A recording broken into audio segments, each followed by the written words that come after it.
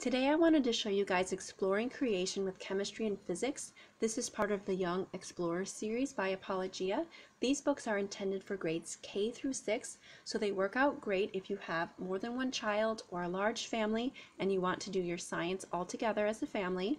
So one of the first things I did when I purchased this book was I also purchased the science kit that goes along with this book. I got it from christianbook.com. There are many experiments in here, and I really wanted to have everything so that we could do every single experiment.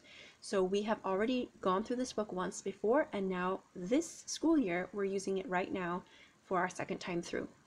So let's take a look inside. And this book is going to cover a lot of chemistry concepts. You're going to be covering about atoms and molecules and matter and mixtures and all kinds of things. Motion, light, sound, electricity, magnetism, energy, simple machines. So those are the kinds of things covered in here. So one thing I really like about this entire series is that it is in a conversational style. So this is meant to be read aloud to the students, that you all come together, you read it aloud to the kids, and then you get to do the experiments. So all of these try this boxes are experiments, and you will see in this book there are quite a few. They are almost on every page in here. As you will see as I turn here, there are 4 experiments here on just these 2 pages. So that is why having the science kit is really good for this particular book.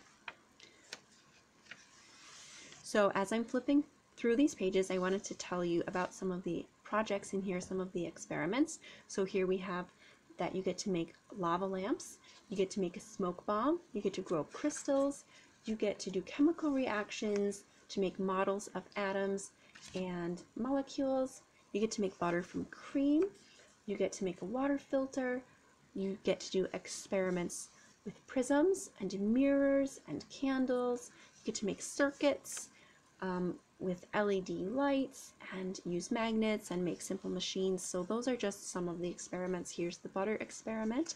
It's really fun to do that. This is the water filter experiment here.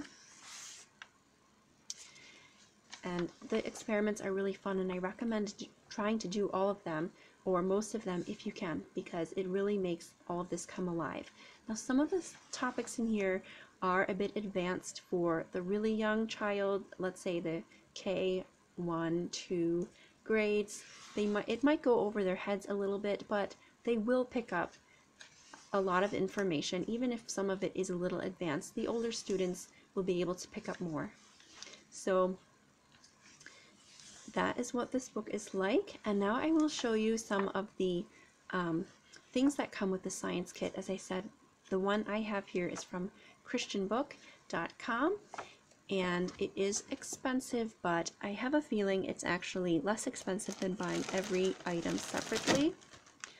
If you are really interested in doing all of the experiments, I highly recommend getting the science kit. So this science kit is really neat because it has each lesson in its own bag. So this is the bag for lesson 12. You can see the kinds of things that are included in here. So like a little Dixie cup and this little block of wood and the batteries, and there's some wires in here for your circuits. So that is for lesson 12, and then you have like your battery here to do your circuits. Here's lesson 14's items. So it even has things like these little bottle caps or some straws or these little nails. So everything is there that you need for the experiments. Here's a little wire and a nail. Here's lesson 11. So it's really nice to have everything right here. There's a balloon, some more little cups, ready to go. Duct tape,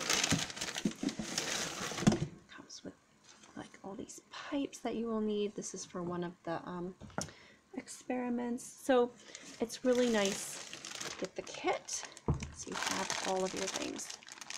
So that is what the kit looks like. It's actually a really big box. I'm just showing you just a few of the items. So that is what the kit looks like, and that is what this book looks like. So if you guys have any questions, please leave them in the comments below. And thank you so much for watching, and I hope you guys have a great day.